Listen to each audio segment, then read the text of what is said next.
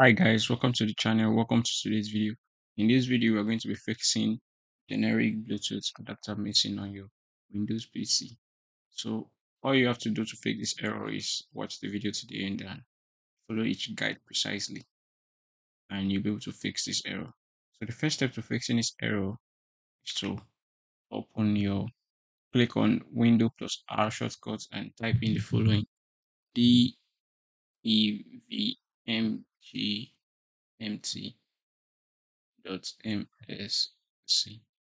Click on OK.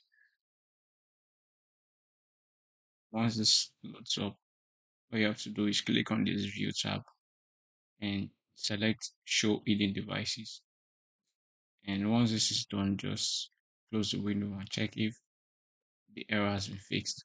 But if the error still persists, we're going to go through the next step, which is to troubleshoot your Bluetooth. To do this, click on your Windows button and click on Settings. And now we're going to scroll down to the Troubleshoot section. Open it up and click Other Troubleshooters. So now we're going to come to the Others category and click on Run Bluetooth Troubleshooter. Just wait for this to load up and scan through to find a possible fix to this error. So click on Apply Fix.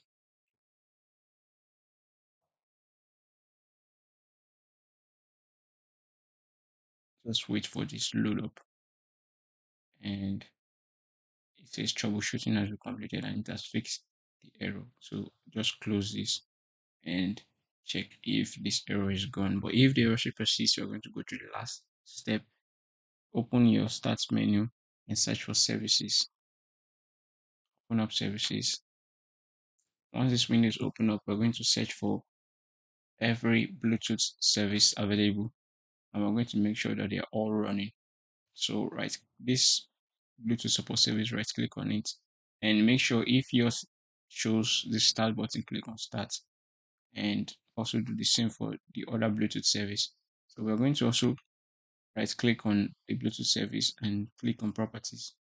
On this startup type, we're going to change it from manual to automatic.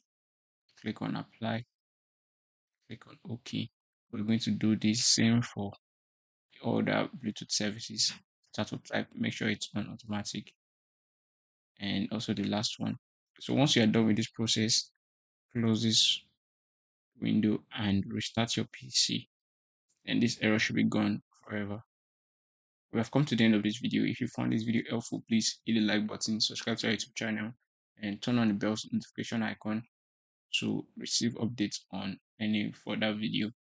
See you guys later. Thank you.